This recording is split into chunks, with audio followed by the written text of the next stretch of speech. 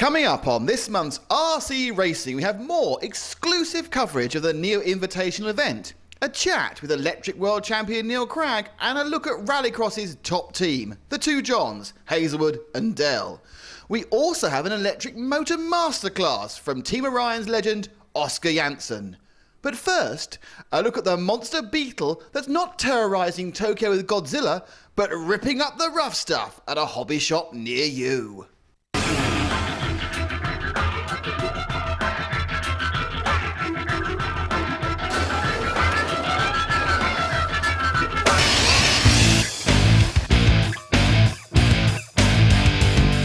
Electric power is the easy way to get into off-road monster trucks. Charge up, switch on, and enjoy the ride. The E-Zilla is that truck. Monster trucks are all about performance, and the E-Zilla has it in spades. Two high-power 550 size motors come pre-installed, and these are powered by twin high-output 7.2 volt batteries, giving the E-Zilla the power you need for off-road action and wheelies on command.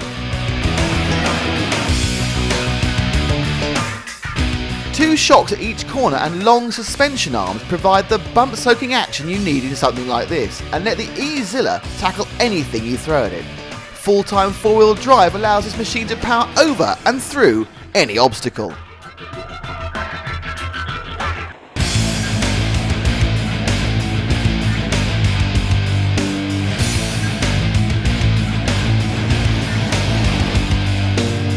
For ground-hugging performance, the super low centre of gravity from the low-mounted dual batteries keeps the E-Zilla stuck to the ground.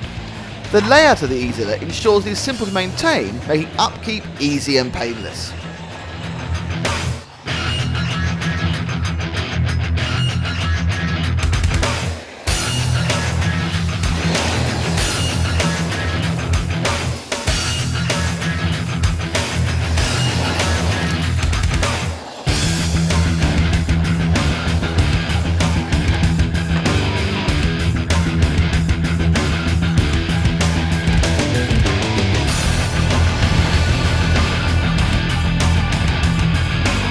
The E-Zilla is all about attitude.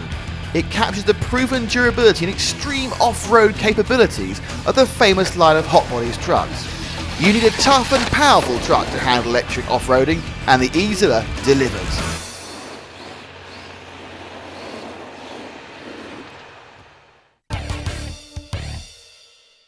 Now for an RC Racing exclusive. Team Orion's main man, Oscar Jansen, shows how he rebuilds the modified motors that powered the world champion. So this is a motor that has just been used. You see the commutator has a little spots here, and this just need to be cutted to get in perfect condition again. The first thing I normally do is I clean the splits in between a little bit, because sometimes there's some hard carbon fiber which you need to remove. Then you take the motor spray to clean it a little bit and make it a bit wet before you start the cutting. Then we of course use the commutator cutter to make sure everything looks nice. I rather prefer a very low RPM to avoid vibrations of the O-ring on the armature.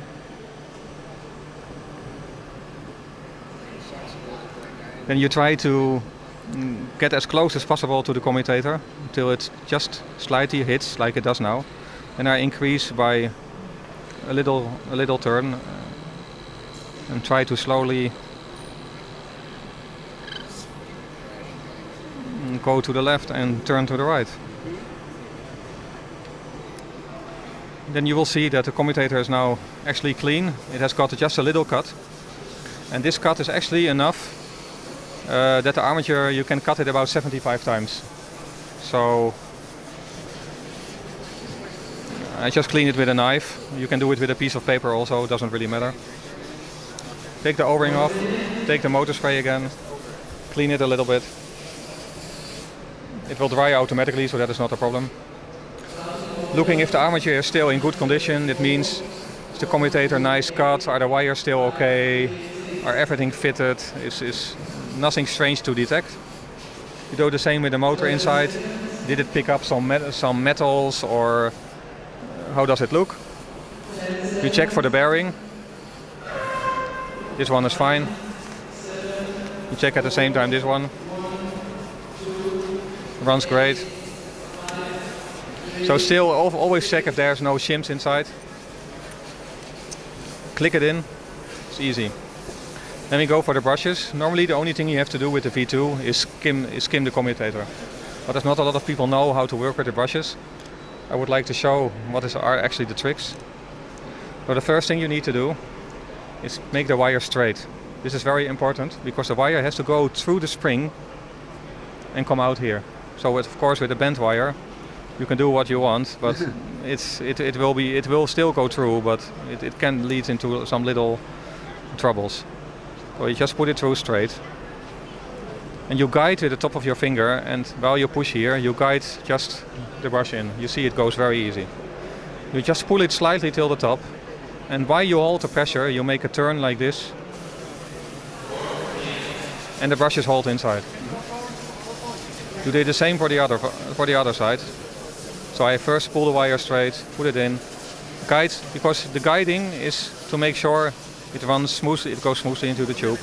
Pull it up completely, make the turn again, and it's done. Then you check if all the shims are correct on. For this motor we need only one shim. You put it on, close it together. Very important to look before you open it is to make a small stripe on the can as an identification where the timing was from before. You put the motor can back in the position, which means there was already a cut here. It just has to arrive in the same position, and that's it. You take the screwdriver and you touch it just hand tight, not over tighten it. The same one for here. So not try to continue, just tight is enough. You pull this back. You pull this back again. You just click it twice, and the job is done. And you take the solder, put the wire in the correct position. You do it for both sides. And I actually advise, in regards to soldering, use a very good tip, which is really hot. And take just simply a knife. With that knife, so you apply a bit of solder on the motor, like this. You take the knife, and with that you hold the wire in position. The knife avoids the solder going into the wire, because the heat is going into the tip of the knife. So with this you always, if you're not really a professional solderer, you make sure that the brush wire will not get too hard. And you do the same for the other position. So a little bit of solder on. You take the knife again. You hold with the knife. You just wait together with the knife till the solder melts. You hold the knife on, the heat goes in the knife, and the job is done.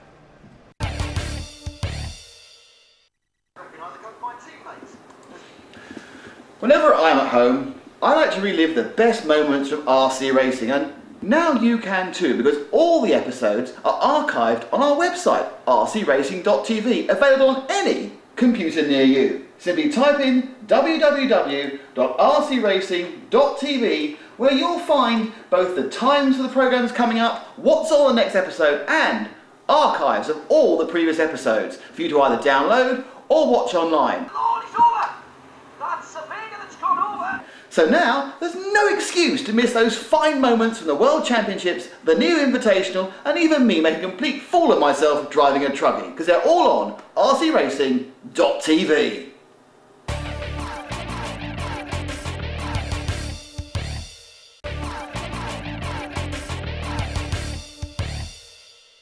We're back at the Neo Invitational meeting held at the Harper Adams College in Telford, England.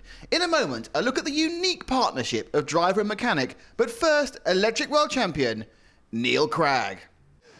Neil Cragg, you're one of the three electric world champions here at the Neo Buggy this weekend, but the conversion's a bit less for you because you're of course an off-road champion in two-wheel drive in electric.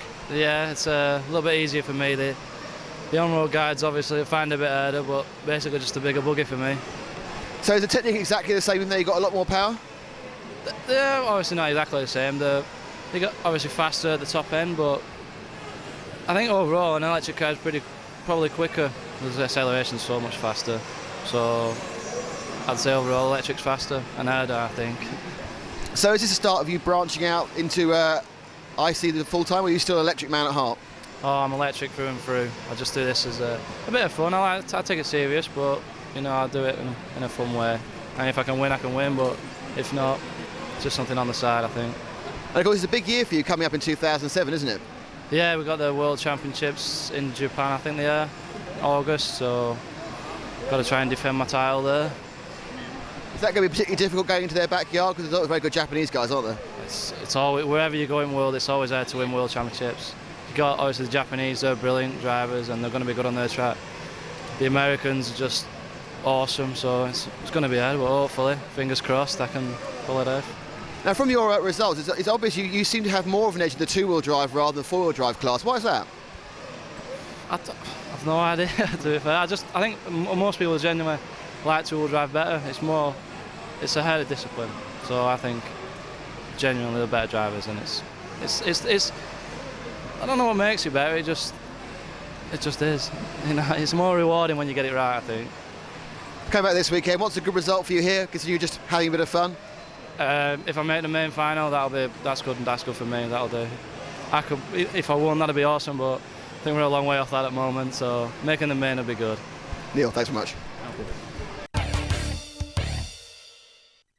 Here is John. John, you're probably the best or top British driver these days. On my day, I'm okay. I'm okay. Now, you just returned from the Worlds in Jakarta. How did that go? Very well. We made it into the main final, which was the first objective of the meeting. Won our semi-final, which was very nice to do. First time I've done that. We had a few technical issues in the final, unfortunately, so we finished 10th. But yeah, overall very well. Was very happy with the result. Now, give us a bit of your history of RC racing. How long have you been doing 8th or anything else? I think about 12 years now. I had a break in between that period as well. I was always relatively quick, but used to just fall apart all the time. So I managed to con one of my friends to do the mechanicking, and suddenly my results got better. And that's the interesting thing, really, isn't it? That's the big difference between this discipline and other radio control disciplines. You need to have at least a friend, often a dad, but you've gone the whole hog and got somebody you're totally not related to do all the work. Yeah, we've got an entourage going on, yeah. I inherited somebody else's family to do it for me. Yeah, rallycross is very much a team sport, I think more so than most of the other classes. It's not good enough just to be on your own and fast. You do need to have people around you to succeed, basically. And your team is young John, who I've known for about 20 years, but you know, in those days you were running around doing electric cars. So how come you stopped racing and decided to become a mechanic? I realised there were other drivers that were much better than me. I'd reached my limit, and John's potential was far greater. So what does it actually entail being his mechanic? I mean, does he touch the car at all, or do you just shoo him away? No, I wouldn't let him touch the car. Hopefully we talk and get the car right, and he goes off, watches the track, which is constantly changing, and I'll sit here and work on the car. Now, obviously, in most full-size motorsport disciplines, there's a very close relationship between the driver and the mechanic. I mean, are you both suggesting set-up options, or does the set-up all come from John's feedback? We talk a lot. We have to communicate. It's just like a Formula One driver, like you say, needs to communicate with their team. After a run, he'll tell me whether the car's got enough grip, whether it's understeering, and from that we'll make a few suggestions on what to change. Now, obviously at the end of the meeting, normally we all go home with all the back of our car, but I think John just drives off and you take all the muck, don't you? Yeah, he gets a limo drive, and I take all the car. It all goes home, and I clean it up and get it ready for the next time. So like any very close team, do you argue a lot? No, I tell him just drive it, and he goes off and does it. So if he crashes and something breaks, who gets the blame? Always the driver. No, it's fortunately the cars are very reliable. We do have a good history of reliability. We've got very good sponsors who provide us with all the gear that we need. So the cars are good. I think that's a good point about sponsorship. It means that obviously if John's racing at a foreign meeting, you have to go there as well. Is it in Norway he's up in business class and you're in the back? Fortunately, no, we go with the luggage. It's again, you know, our sponsors are very good and they allow us to go to many places. Back to John. John, I mean, do you think you've noticed a considerable improvement in your performance since you've had a full-time mechanic compared to you do it yourself? Yeah, absolutely. I think the raw speed's probably not any different, but before I used to be driving around worrying or waiting for something to fail or fall off, whereas now, generally, we're pretty good on that, so I can concentrate on my driving more. So I think as a package, yeah, I'm faster now, definitely. So, and your hopes for the weekend? My hopes for the weekend, well, hopefully to try and win the meeting. That's everybody's hope here. As a racing driver of any category, big scale, small scale, you've got to have high goals. Realistically, getting in the main final will be a good achievement here. There's many fast drivers from around the world. And then really see what happens. It's a long final. That's another big difference with rallycross over, or 1/8 scale over. Electric is the long finals, so anything can happen. You can't win it in 5 minutes. John and Neil both line up in the second semi-final, and here with your race commentary is John Hindhoff.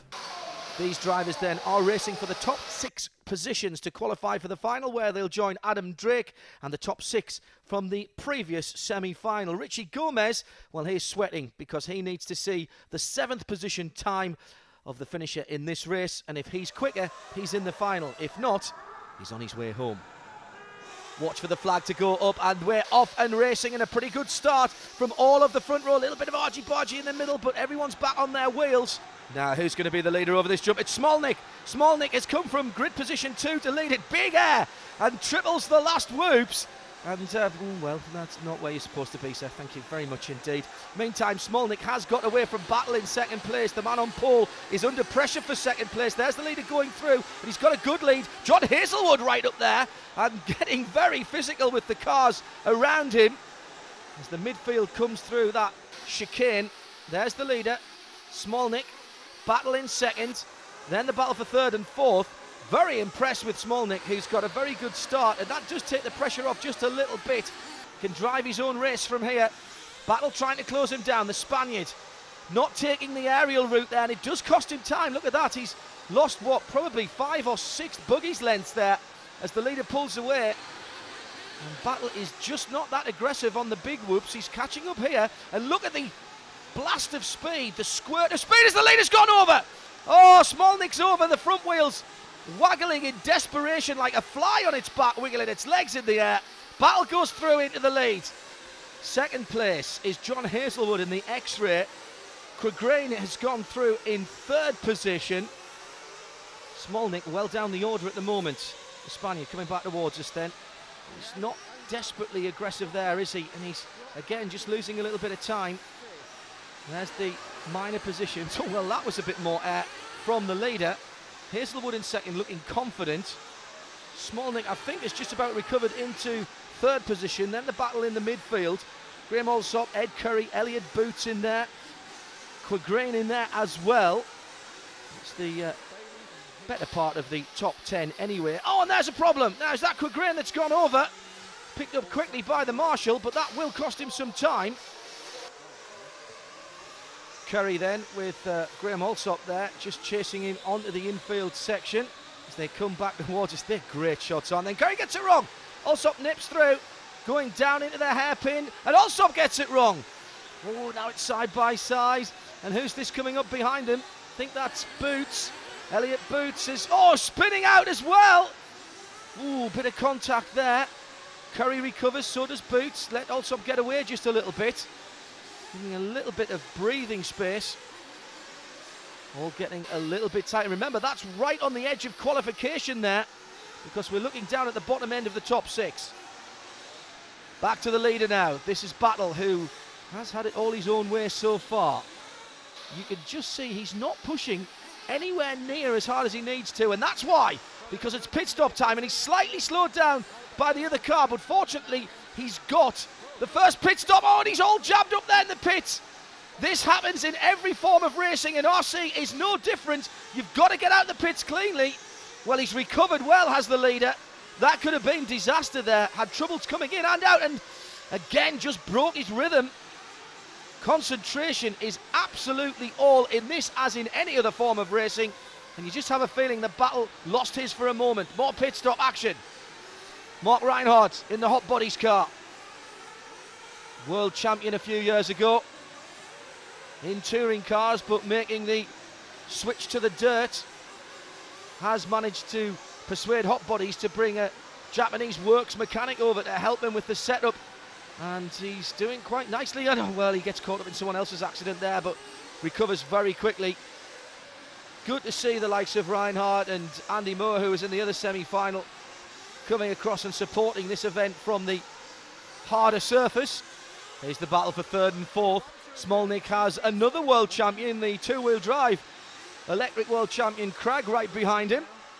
And this is a great battle, isn't it, for the last place on the podium. But remember, it's the top 6 that go through into the final. Oh, Craig, just when we were praising him, decides to put it on its roof. So after that round of pit stops, then Hazelwood is in a comfortable lead. Here's the battle for second and third. Smolnik now up the second. Battle, who led earlier on, down into third.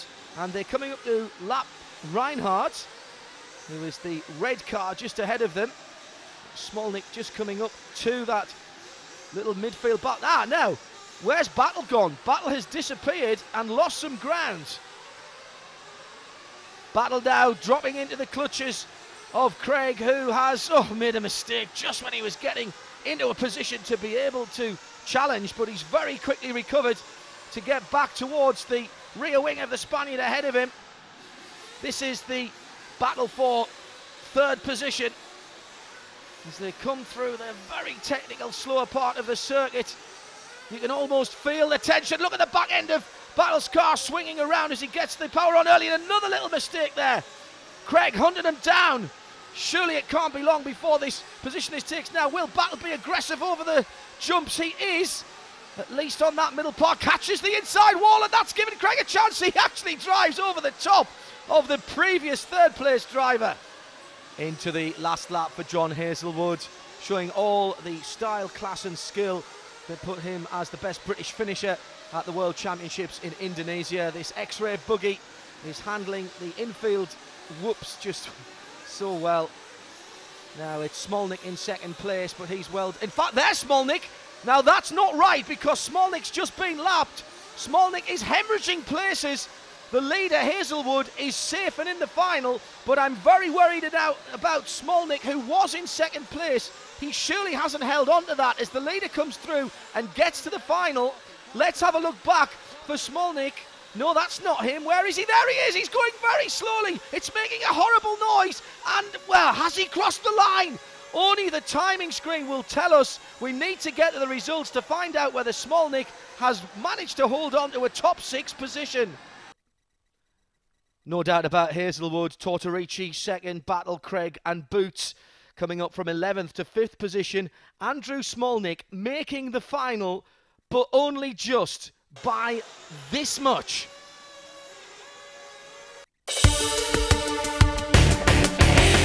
Next month's RC Racing is the last in the current series, so we finish with a flourish with a fantastic Neo Buggy A final.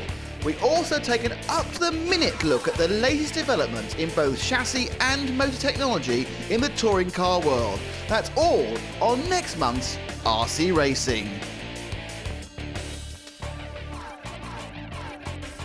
www.rcracing.tv